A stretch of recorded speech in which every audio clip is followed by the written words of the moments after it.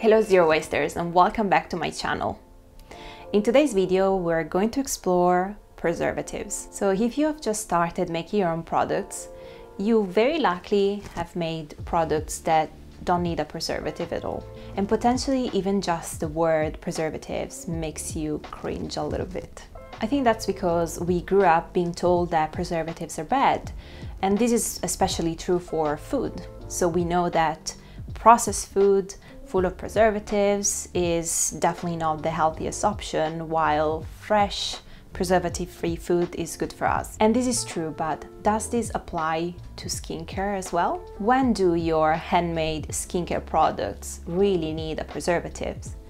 We're going to explore this in this video, and make sure to download the PDF link down below, where I give you for free a list of the most common preservatives that you can use in your formulations. Here's the basic rule of thumb. If your product contains water or any other water-based ingredients such as aloe vera juice, or it will come in contact with water, then you need a preservative. That's because germs and bacteria thrive in water. So when it comes to skincare, using a preservative isn't a bad thing, because preservatives are actually protecting us from nasty germs, mold and bacteria that could grow in the product. Let me show you some examples. A solid lotion made with butters and oils won't need a preservative because it's made just with oils and butters and will not get in touch with water. A handmade cream that contains water definitely needs a preservative. If you don't add a preservative in a cream made with water or other water-based ingredients, it will grow visible mold and hidden bacteria after just a few days.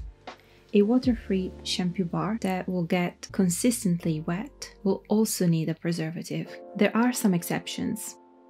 These are products that have a very high pH, so alkaline products such as cold processed soap, or products that have a really low pH, so an acidic pH, such as vinegar.